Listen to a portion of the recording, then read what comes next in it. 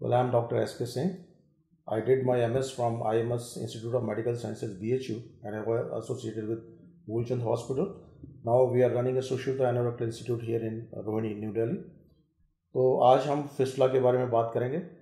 Fistula के बारे में हम एक general awareness, public awareness programme launch करते रहे हैं और उसी के तहत हम ये इन्फॉर्मेशन आप लोगों तक पहुंचाना चाहते हैं। फिस्टुला एक ऐसी बीमारी है जो कि प्रायः आम लोगों में डिस्कस करने की, जिसके बारे में लोग ज़्यादातर डिस्कस नहीं करते हैं। ये एक छोटी सी फुंसी के रूप में शुरू होता है। एनल कैनाल के आसपास एक छोटी सी फुंसी होती है जिसमें से कभी हल्की सूजन और कभी कभी उसमें से पस डिस्चार्ज निकलता है और कभी ये डिस्चार्ज अपने आप ठीक भी हो जाता है। अमूमन इसमें ज़्यादा तकलीफ़ नहीं होती है, तो ये सालों साल ऐसे या कुछ महीनों तक ऐसे ही चलता रहता है और रोगी कुछ एंटीबायोटिक्स, पेन किलर वगैरह लेते रहते हैं और लेकिन ये पूरी तरह से ठीक नहीं होता है और कई बार इसमें कई मल्टीपल ब्रांचेस बन जाती हैं या डीप फिस्टुला बन जाता है, जिसमें फिर इलाज करने में ज़्यादा परेशानी होती है। इसलिए इस रोग की प्रॉपर डायग्नोसिस, समय रहते इसका निदान जरूरी है और समय रहते इसका इलाज भी जरूरी है। फिस्टुला के इलाज के बारे में आजकल कई पद्धतियां हमारे सामने हैं। जैसे हम एलोपैथी में देखते हैं, हमारे पास में सर्जरी है, वाफ्ट है और हम आजकल ग्लू टेक्निक का भी यूज़ करते हैं।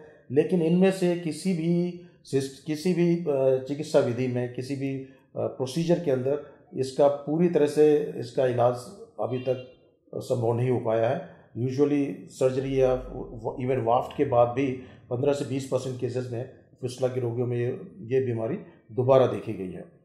इसी बीमारी का, इस फिस्टुला रोग का आयुर्वेद में भी वर्णन किया गया है और आयुर्वेद में जो चिकित्सा बताई गई है उसको हम कहते हैं क्षारसूत्र चिकित्सा। ये क्षारसूत्र चिकित्सा फिस्टुला के रोगियों में आधुनिक सर्जरी से भी ज़्यादा अधिक प्रभावी पाई गई है और क्लिनिकली भी ये all institute of medical sciences में ICMR ने एक ट्रायल किया था, Indian council of medical research ने। उस ट्रायल में ये पाया गया कि फिस्टुला के रोगियों में क्षारसूत्र चिकित्सा आधुनिक सर्जरी से अधिक कारगर है और अधिक सुविधाजनक भी है।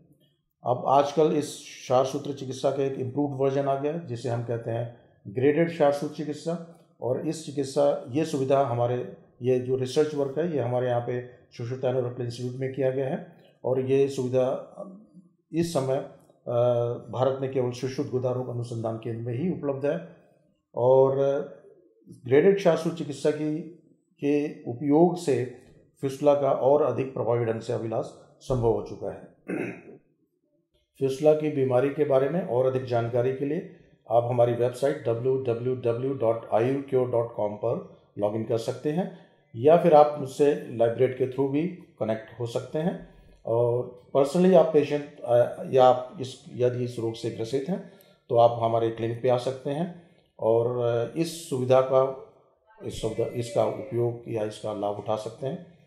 और इस इंफॉर्मेशन को मैं चाहूँगा कि आप दूसरे लोगों को भी जो इससे पीड़ित हैं उन तक पहुँचाएं, जिससे कि उनको ये इसके बारे में जानकारी प्राप्त हो सके।